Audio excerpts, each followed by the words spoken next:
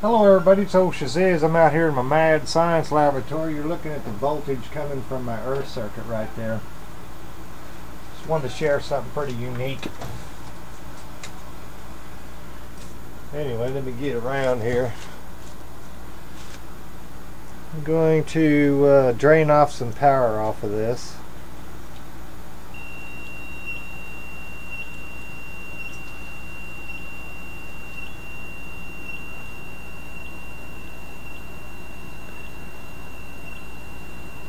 Alright, well, you notice the voltage going down some right there.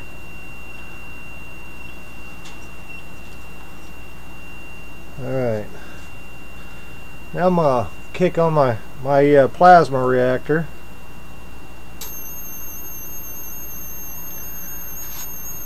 Put some argon to it.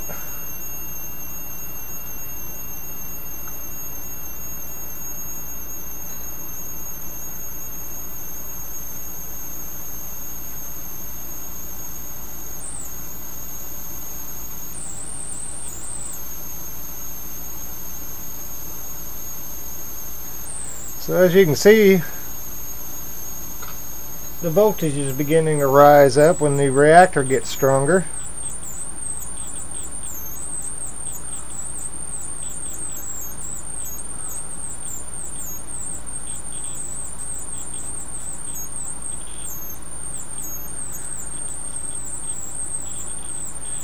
So it's apparently energizing my earth circuit outside. Alright, let me get over here and you can see this here real quick.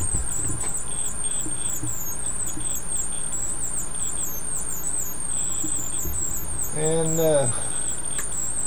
it's actually pretty doggone impressive as far as the energy that it's creating so far. Now keep in mind, I haven't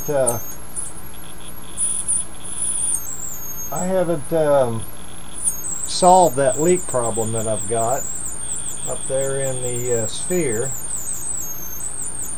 I've got to get that solved so I can get this down to a vacuum. But you can see this high voltage tester right here. It's got some pretty good power to it. Let me go down to the negative down here. I don't know if I got that on there or not. Yeah, I think I did. Trying not to shock the crud out of myself. No, I didn't get it on there. Trying not to shock the crud out of myself. I can feel this puppy getting hot.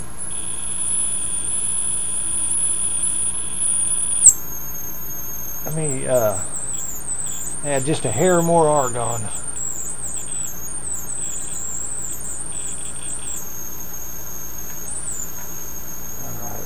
Do it for the moment. Let's try that again.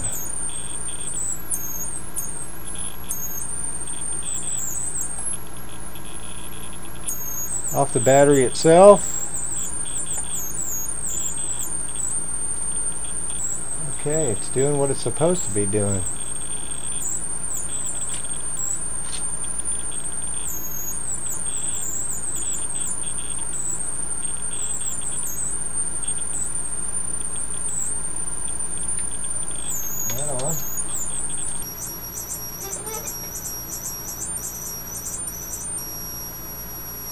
Okay, let's watch this for a second.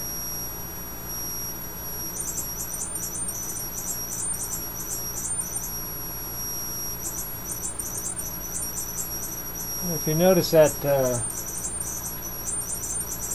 tube right there, you can't see it very well because it's got hot and it's black inside there. But that's a spark gap, and essentially it's made out of a fluorescent bulb starter. And the reason why it's blinking off and on like that is because when it gets hot inside, it works like a thermal switch. So you can see that it's just randomly pulsing power. Now I'm going to add just a bit more argon.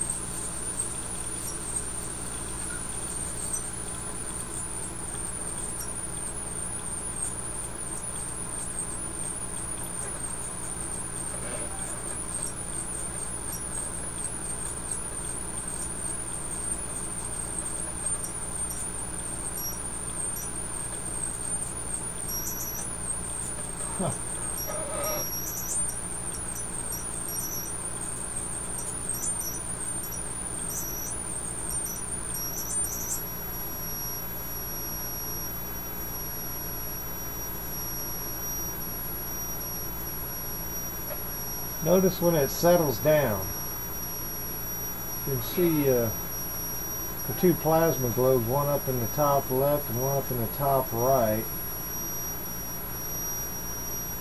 Like, drags the energy right out of them.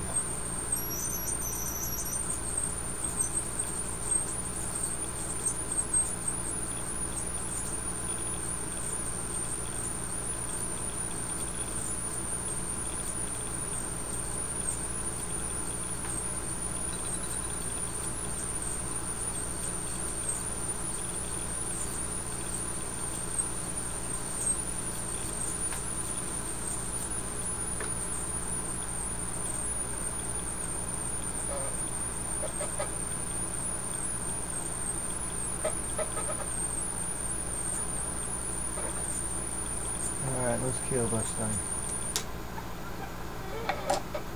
Whew.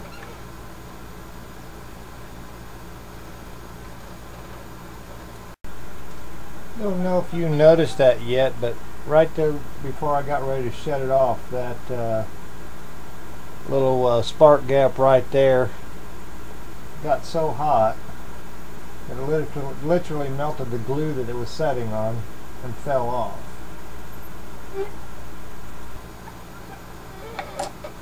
Whew.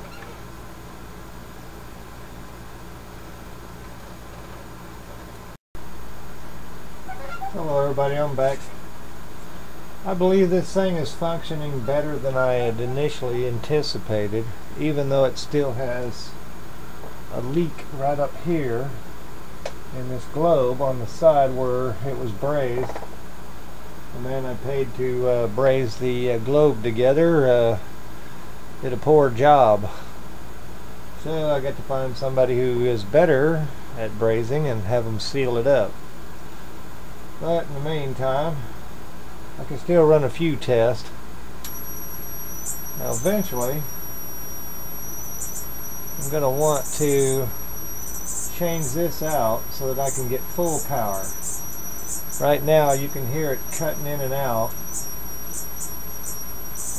You'll notice that it coincides with that blink right there. It's because when this gets hot, it shuts the power off.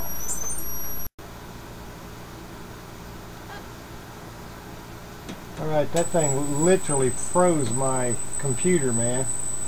Wow. Alright everybody, I got my lab assistant Larry out here and we're running some tests with the reactor.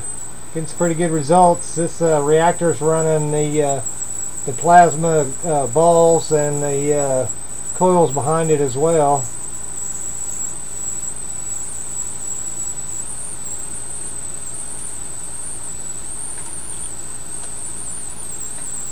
Okay. That lights up real good off this one. Man.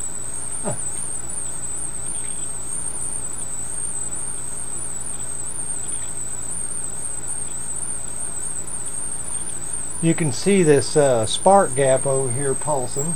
Wow. And that's why it keeps blinking off and on, because this thing gets really super hot. Yeah. And those are like thermal switches that actually shut the power off.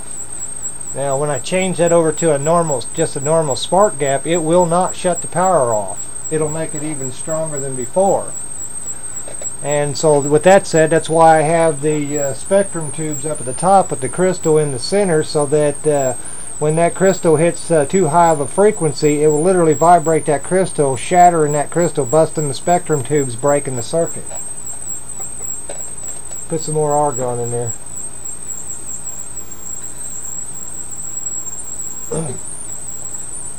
Keep in mind, folks, we still got a leak. Wow, I'm getting an arc for this light. What do you think about what you're seeing so far, Larry? You think this thing's got some power? Oh yeah, you can actually stick your hand in about 3 feet away from it and feel the field going through your hand. Yeah, and back here you can feel the field going through your hand. Alright, let me high voltage tester on there again. How bright that sucker is. Look at that, man. Yeah. This high voltage tester is a direct to the ground itself, and so... Is that an ink pen? Where? Your high voltage tester? Yeah, it's got a camera flash in there. Oh. Wow. Works real well. You notice when the argon leaks down. Oh, holy crap! Hey. That's just sitting on the table, and that shocked the crud out of me. And there's nothing, it's not attached to anything? No, it ain't testing nothing. Well, check this out. When I touch the end, I get one heck of an arc to this thing. Man. And it's lighting up real well. Let me hit it with some more argon. I've been putting very small amounts of argon in here. Yeah, it's not wasted. Well, And I'm going to put just a hair more this go around. Alright, that ought to be enough. Oh, look at that puppy go, man. I'm going to add some more argon.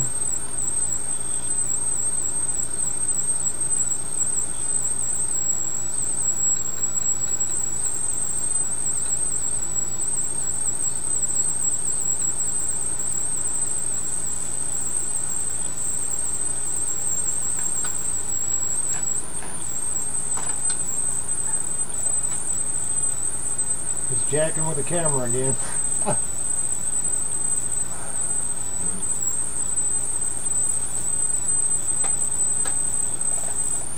Alright, we're going to have to shut this down.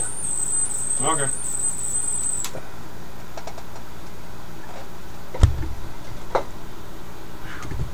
Smells getting thick in here too. Well, It smells folks, like hot plastic. what do you think, Larry? Oh! I think you better not fall down.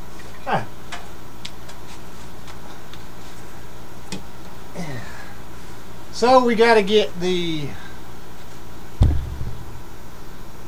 this sealed up here because it's leaking argon. So essentially what you saw was a dry run of the plasma reactor without being in a vacuum, and all the other stuff behind that was running off of the one power supply coming out of the reactor itself.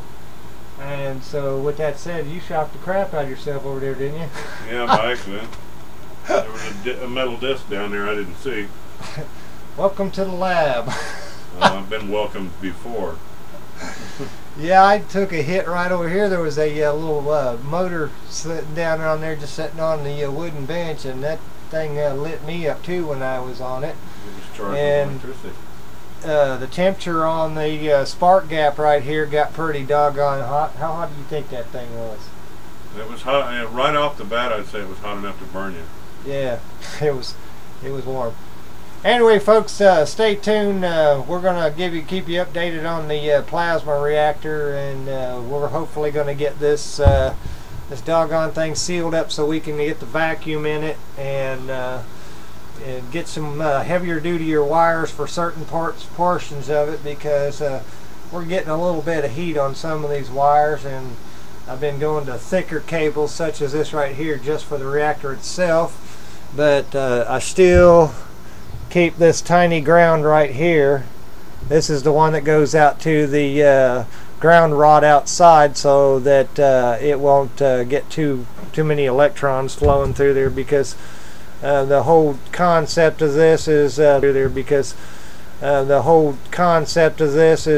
positive charge that's being created in here, dragging the negative electrons up, is the equivalence of you plugging a rod into the ground and then putting a spool of wire on a rocket and shooting it up to the clouds. When the clouds are positively charged and the earth is negatively charged, when it gets high enough up here, then it literally ionizes the air in between there and allows the lightning to strike up like that.